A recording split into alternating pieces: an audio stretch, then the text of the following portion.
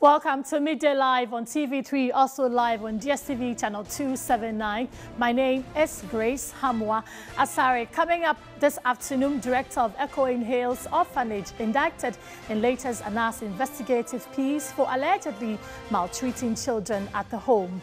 Also, two editors of ModernGhana.com still missing after national security operatives ransacked their offices. On the international front, Tunisia's capital Tunis hit by twin suicide bomb. We have details of these stories and more coming up shortly.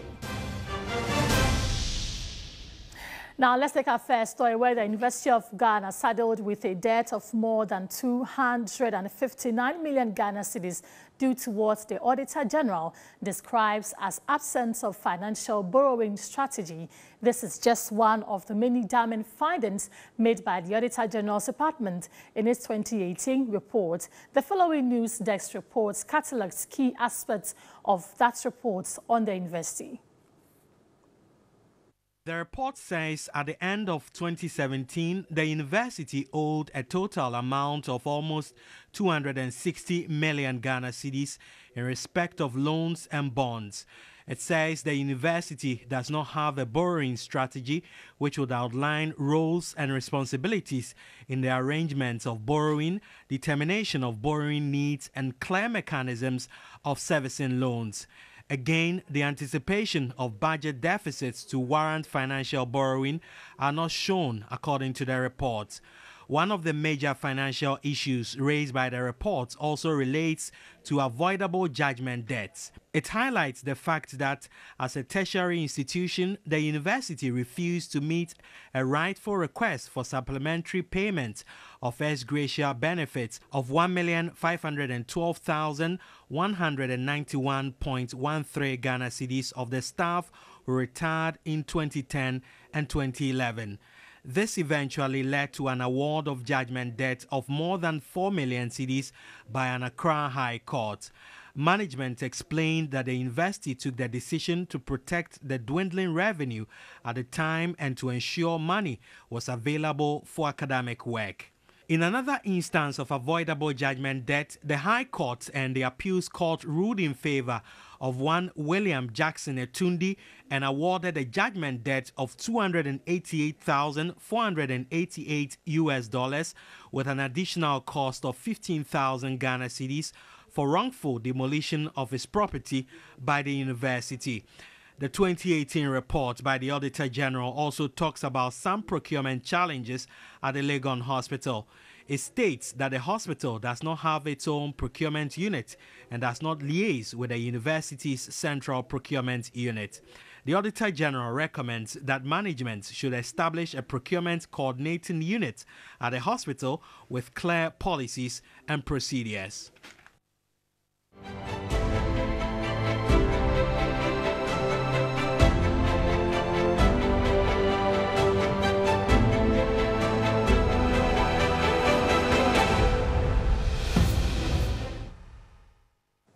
Now, in our sanitation campaign dubbed #GarbageOut this afternoon, we focus on the Alajo drain near Circle. The effort is to reawaken the general public and duty bearers alike to make Ghana clean again. Adwa Adubia Owusu has more. Lack of clean drinking water and proper sanitation systems continue to be a major public health concern in Ghana, contributing to about 70% of diseases in the country. Right here at Alajo in Accra, you can see right behind me refuse dumped at the edges of the drainage system here. We have cattle grazing over there, with some people even burning refuse that is brought here. This also causing air pollution in the system. The sad part of the situation is that there are food vendors here selling to people out there. This is a major health concern for people. I currently have with me someone who actually owns this place to talk to me about the situation here, whether it's actually a bother to him or not. We wash cars, all types of vehicles here. But our main problem is the sanitation. At times we come here, including my boys, we gather all the garbage here, burn them. The following morning, when we come, they throw everything back. So at least it's bothering us. We have tried our best to control the situation. But it means we have done our best, but we are trying to control the situation, but the problem is too much. So I'm appealing to opinion leaders around this area. If they can help us service the situation, we will appreciate them. We also have a man here known as One Justice Frimpong. He says that, Justice Asamoah, he says that he comes here often to actually buy food from the food vendors here. He's going to share his experience with me. Hello, sir, how are you? I'm fine. How often do you come here? Oh, we used to come and wash our car at this thing, Tony Danny car wash. And then we have chobbers. We have different kind of foods here. People who are polluting refuse here. Recently, we saw machine digging inside this thing, Odona. But before you realize, people are bringing refuse from house to come and then pour. Whenever you talk to it, some people are using to bring cutlasses or sticks to come and then challenge you that the land is not for you, the gutter too is not for you, and he's doing bad. But we are doing the sanitation. If they do the sanitation, before you realize, they bring the refuse to here, and it's worrying us. When you come here to buy food, are you not concerned that you may be affected, you may fall sick? I know it will affect me, because even people who are railing cows beside this thing, or here. So sometimes if I come here, I don't want to buy food here. Until a long-lasting remedy is secured for present and future generations, we will continue to battle with this situation, which in the end will affect future generation. Ajwa Adubia Owusu, TV3, Alajo.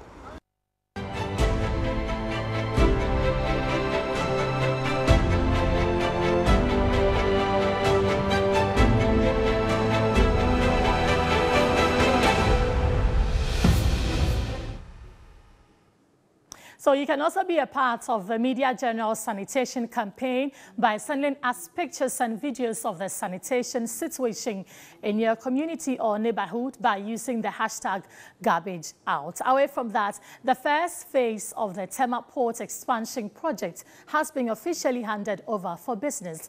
Commercial operations will start on July 2, whilst awaiting President Akufo-Addo's promise to review the contractual agreement for GPHA, which is a 30% stake shareholder in the new port, to also get additional stake in business of the new ports. The construction team is handing over to the transition and operational teams for work to start. The $1.5 billion port is expected to receive the first vessel to discharge its first cargo consignment. The new port will run 24 hours and 7 days, which is expected to last for 100 years and owned by MPS for 35 years.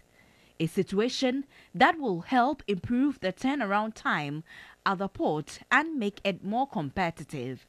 3 berthing facilities capable of holding 2 million equivalent units of cargo is also ready. More modern intrusive examination of cargo and scanning of imports and exports are now available. We are ready and motivated to deliver as per all expectations to be able to serve Mother Ghana and serve the community, the shipping lines, and all our stakeholders. Aside that, 60 contractors and suppliers have been engaged, with 1,900 new jobs would be created. It is expected that increased productivity, reduced freight costs, and a boost to the country's GDP are some major economic benefits. We have given ourselves a good test with this vessel and more ready for the big day, which is the 28th of June. There will be another vessel coming very soon, I hope, and that one we will call it the go or no-go vessel, and most likely it will be a go. However, all these had faced stiffer agitations from port workers for weeks until the president intervened. Maritime experts anticipate that government should review or remove clauses that gives NPS exclusivity rights to handle containerized cargo, because the port is the single largest revenue generator for the country. Now, a consultant psychiatrist report after examining the first accused person in the murder of the Member of Parliament for Iwakwa North, J.B. Dankwaidu, has shown that he is mentally sound to stand trial. The psychiatric examination was ordered by the Accra High Court on April 14 after Daniel Asedu's lawyer, Augustine Obuo, had argued that his client was not mentally sound. The report, read by the presiding judge, Justice George Bwedi, indicated that Dr. Ohene conducted 4 psychiatric examinations on the first accused person. Following the outcome, the presiding judge ordered trial to commence. Daniel Asedu pleaded not guilty to 3 counts of conspiracy to commit robbery and murder, while a second accused, Vincent Bosso, pleaded not guilty to conspiracy to commit robbery. Now, to other stories, 3 editors of online news portal Midday Ghana are still missing after national security operatives stormed their office Thursday following a story on National Security Minister Kandapa and MP for the ruling NPP Afenyo Marking. There has been a publication about the minister, which Midday Ghana says was an opinion piece, but subsequent to that, their office was raided. Reports suggest laptops belonging to the online media outfit were seized in the course of the raid, and the whereabouts of his colleagues remain unknown. A close associate of one of the arrested reporters, known as Emmanuel Berchum, said all efforts to know where exactly they have taken them have proven futile. Meanwhile, a Minister of State in charge of national security is said to have indicated that no operation has been sanctioned his outfit.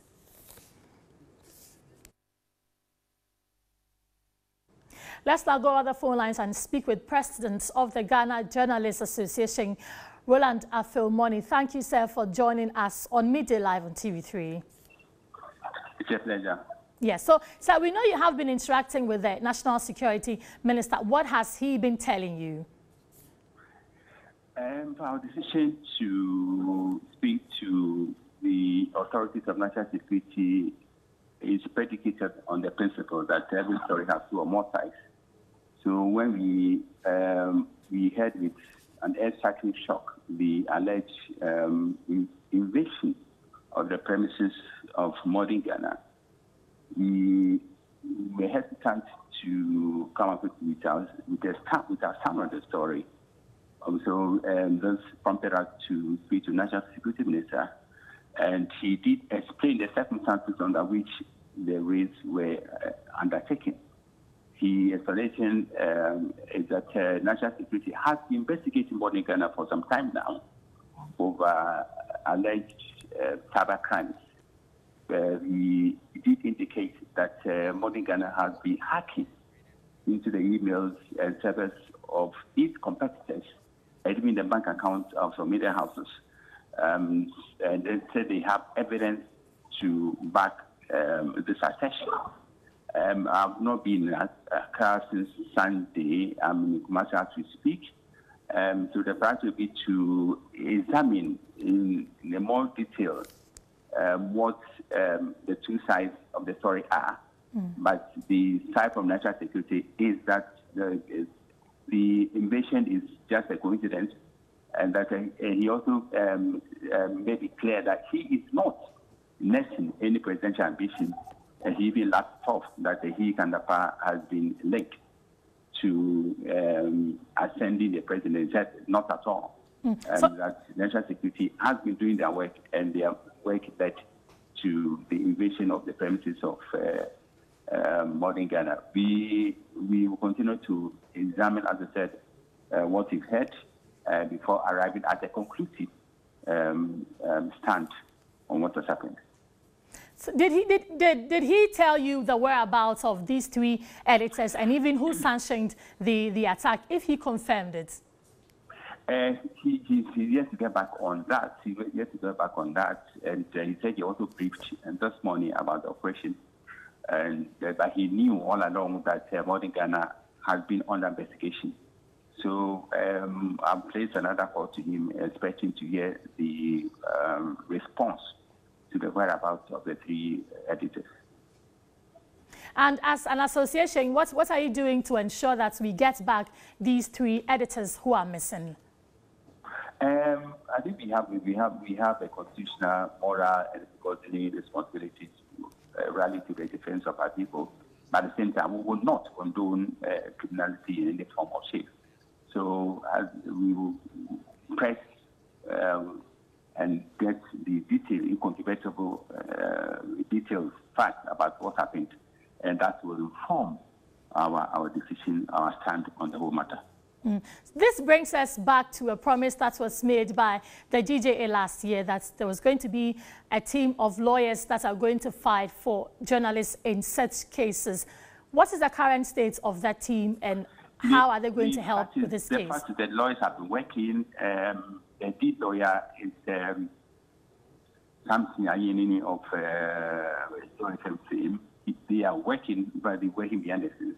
They've been giving advice, legal advice behind the scenes. And so we meet them and they tell us what to do under every circumstance. So, but we have not gotten to them over this issue. As I said, I'm not in the capital as to speak. I'm in Michelle Palace. I have an appointment with Totum 4.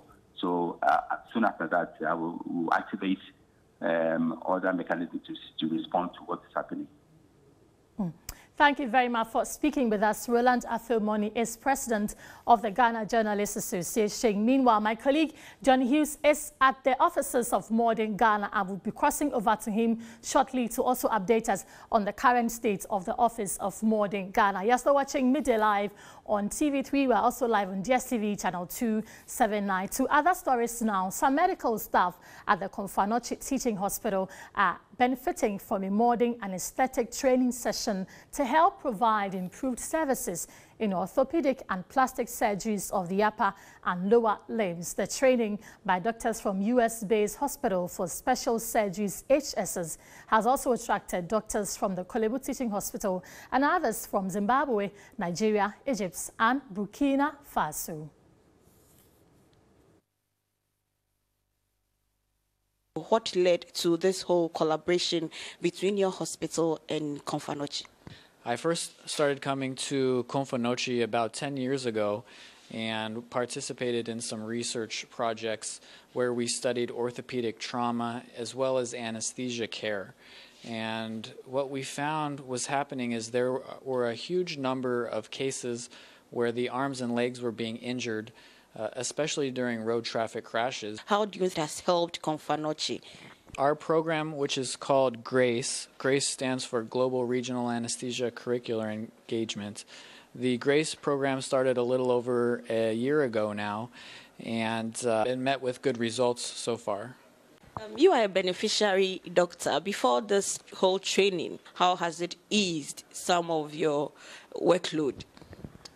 Prior to GRACE coming, I think blocks were being done, but the numbers were few and the types being done, not very many. Currently, we are able to do the blocks confidently. We've increased the number of blocks we do and the types of blocks that we do. And it's always very refreshing and exciting to see the impact on the patient. This intervention is to help us do these cases in low-resourced areas. Hitherto, if a patient comes in with an upper limb injury, you are putting the whole patient to sleep. That means you need an anesthetic machine. The inhalational agent is very expensive. So if you find yourself in a district hospital, you have an ultrasound scan, you have your needle, you have your drugs, you are able to practice safe anesthesia. You heard me speak with a number of doctors, some from the Hospital for Special Surgeries from the United States of America and our own Konfanochi Teaching Hospital. Beatrice Biogabra, TV3 News, Kumasi. And Vice President Dr. Mahmoud Bawumia has called for mutual respect to promote interfaith coexistence in the country. He made the observation at a symposium organized by the Muslim World League in partnership with the Islamic Center for Education and Development in Accra. The symposium was to discuss religious minorities, their rights and obligations in the country. Deliberations focused on promoting dialogue between Muslim and Christian communities. The Vice President, Dr. Muhammadu Bawumia, called for mutual respect between Christians and Muslims. Religious acceptance and tolerance, the interfaith dialogue and coexistence between Muslims and Christians in Ghana is jealously guarded. And where others have failed, we are committed to enrich the relationship and leverage it for our national development. The Metropolitan Archbishop of Cape Coast, Reverend Charles Palmer Bako, recommended dialogue in resolving conflicts. Ghana is geographically in the center of the world. The zero longitude passes through Ghana, and the zero latitude is only 5 degrees below Ghana in the sea. So we owe it to the world to unite the two great big religions in the world. The Secretary General of the World Muslim League, Dr. Mohammed Alisa, praised Ghana for promoting religious tolerance. Midday Live returns after this break. Don't go away. Welcome back. In business this afternoon, Barclays Bank has marked World SME Day with a special clinic for businesses in northern Ghana. The event was to introduce participants to the bank's tailor-made capacity building programs in running a sound and sustainable business. World SME Day is a United Nations recognized day to raise public awareness about the contribution of small-medium enterprises to sustainable development. The Business Banking Director, Grace Enimiabua, explained SMEs form a core of the bank's business. We recognize the fact that they constitute a significant portion of the nation's GDP, contributing well over 60% and actually employing over 80% of the nation's workforce. They form a critical middle of our economy and of our society. And because of that, at Barclays, we place a very high premium on serving SMEs with reliable, flexible, and feasible solutions. World SME Day is an important one to us because it's a day that we recognize and acknowledge the contribution that SMEs make to development of the nation, of the economy, and of the society. And as such, this year we have chosen to host it in Tamale, and a great opportunity to actually emphasize our commitment to the sector. Marketing and Corporate Relations Director Nana Isilfua Boyson updated participants on the bank's transition to ABSA and opportunities the change present to customers and other stakeholders. Under ABSA, you start seeing very exciting innovations, exciting products, services that will bring to you as a business. So there are many exciting things that is going to come our way. And being an African bank, we are going to own our own destiny. So we are able to do things the African way. Last year, the clinics supported more than 750 clients with various capacity building programs. Now, the Ghana Union of Traders Association, GUTA, says it is unable to restrain its members from taking any action to their interest. The group is disappointed that government's failure over the years to clamp down on the activities of illegal foreigners trading in the retail space has resulted in the members taking the laws into their own hands. The Ghana Union of Traders Association says although it regrets the recent attacks carried out by some of its members on some Nigerian traders at Swami Magazine in the Ashanti region, it blames the enforcers of Ghana's trade laws. According to the association, traders have for long insisted that foreigners operating illegally within the retail space be removed, but not much has been done. The National Welfare Officer for GUTA, Benjamin Yeboah, said its members acted out of frustration. We stand by the 2 weeks. Booting them immediately is for the institutions to work. That's the painful aspect of this whole issue. If they've started working all these years, close to 2 decades, we wouldn't be here and having this problem that we are faced with. And therefore, we expect that these institutions that are mandated by law to enforce the law should start working. The group has issued a 2-week ultimatum by which time they expect the authorities to take the necessary action to protect Ghanaian retailers. Benjamin Yeboah, however, debunked assertions that their actions are targeted on Nigerian nationals. It's unfortunate. Like I said, there are so many of them on our markets. There are so many of them in our country. Name it, from the northern region down to the southern region. They are everywhere. So it's like anytime there's this issue, they happen to be in the fore because there are so many of them. And that is why we tend to have that battle with them. But it's not targeted to them. The police yesterday invited 2 of its national executives over the attacks on Nigerians in Kumasi last week. Meanwhile, the Council of State has also waded into the matter to find a lasting solution to the impasse. Now, in the energy sector, the Ghana Grid company, Gridco, has apologized for some power outages that were recorded in some parts of the country on June 27, 2018. In a press release signed by the PRO, Gridco says all the generators which tripped had been reconnected to the National Interconnected Transmission System NITS by this morning, and all bulk supply points have been restored. Gridco has assured the general public that it will continue to work with all stakeholders to provide adequate and reliable electricity supply to consumers.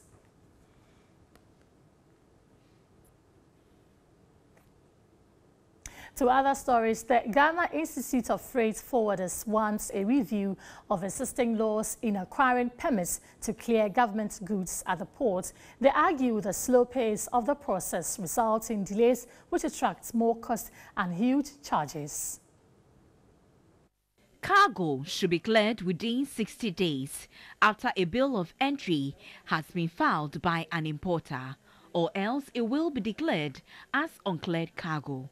Government consignment which overstay are not forfeited to the state and auctioned. Unlike others, it also attracts huge demurrage and rent fees. Permits for exemptions for imports are granted by the Ministry of Finance through the Ghana Revenue Authority Customs in collaboration with the relevant government ministry or agencies. There are no clear-cut procedures through which the exemptions are taken. Sometimes very, very cumbersome. If it has to require the signature of a minister who is not available, all these things culminate into you going beyond the 60 days for vehicles and the 21 days for other cargo. By this arrangement, we really need to look at the whole regime. Although they have exemptions, there's a process, and sometimes the process is fraught with a lot of frustrations, going backwards and forth. So even if you have an exemption, it's not automatic. You have to go through your parent ministry, then they'll have to go through Ministry of Finance. More often than not, by the time you get it, some days would have been accrued. And speakers at a forum on digital economy have cautioned government not to overtax startups which advertise their product on any digital platform. At a forum in Accra, they argued overtaxing startups could kill businesses and also affect the country's revenue mobilization drive. The forum, organized by the Institute of Chartered Accountants Ghana, ICAG, was to discuss revenue mobilization in the emerging digital economy. Discussants also deliberated on numerous businesses which have sprung up on digital platforms and have escaped from the tax net. They again cited the lack of clear-cut legal regime to regulate businesses and activities on the various platforms. Despite these concerns, a tax expert, Abdullahi Ali Nachia, cautioned government against overtaxing startups on digital platforms. Then you have to make sure you are minimizing overtaxation.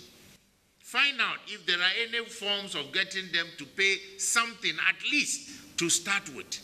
But if you want to say, I've identified you, you have to pay PAYE, pay directors, pay this, then they say, oh, is that so?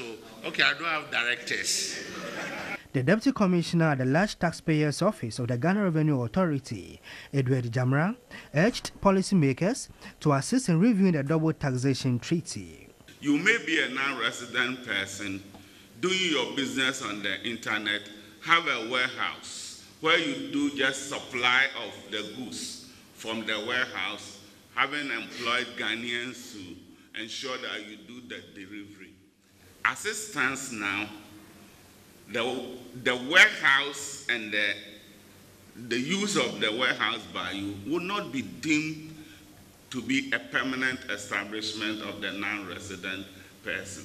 The theme for the forum was taxing the digital economy to promote socio-economic growth. Time now for a break. We're back shortly. Now, so we told you earlier in the bulletin we'll be crossing over to the premises of Modern Ghana, where 3 editors of the online news portal are still missing after national security operatives stormed their office Thursday following a story on National Security Minister Kandapa and MP for the ruling NPP Afenyo Marking. There has been a publication about the minister, which Modern Ghana says was an opinion piece, but subsequent to that, their office was raided. Reports suggest laptops belonging to the online media outfit were seized in the course of the raid, and the whereabouts of his colleagues remain unknown. My colleague Johnny Hughes is joining us from the offices of Modern Ghana. June 27, around 2 p.m., we got information that some 2 editors of the Modern Ghana website had been picked up by suspected operatives of the national security.